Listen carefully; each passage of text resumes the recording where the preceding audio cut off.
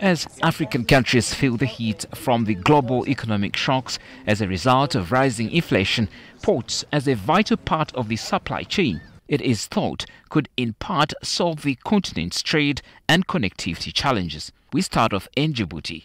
Let's take the example, Djibouti, Uganda. How far Uganda is from the sea. We are offering the Great Lakes countries the third corridor. Dar es Salaam, Mombasa, what they call the Central Corridor, and the North Corridor to the Red Sea. So we need to go from Ethiopia, the roads already built, through South Sudan, to go to Uganda,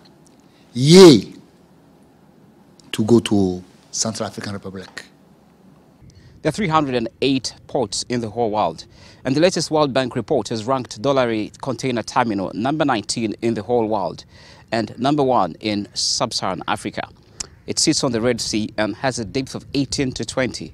It doesn't happen in Durban, not even on Mombasa port waters, so that's the capacity. They call it handling generation of vessels.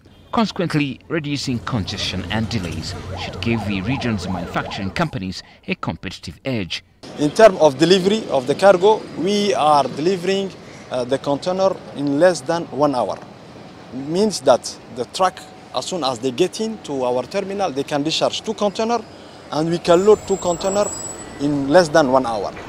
If we compare to Africa, is more than 4 hours.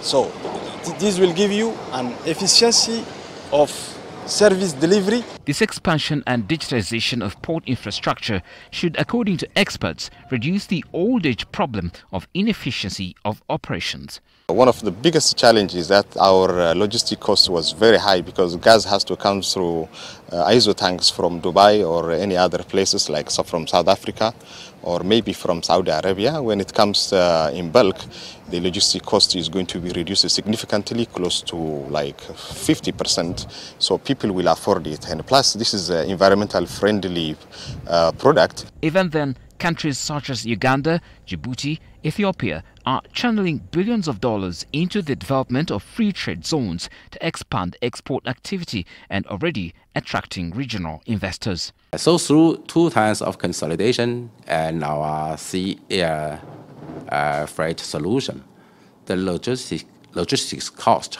would drop to a reasonable level. This is our opportunity. We can create for the landlocked country. This free zone, you can find it in some infrastructure already built, and you can rent it warehouses, offices, and you can take the land as open air, or we can provide also the land, and you can develop by yourself your own infrastructure, like warehousing, like open air storage. To date, ports are gateways for 80% of global merchandise trade by volume and 70% by value. Home to key ports, Africa is racing against time, reducing the inflationary effects of weak transport and logistics infrastructure. And according to the recent World Bank report, Djibouti is leading this fight.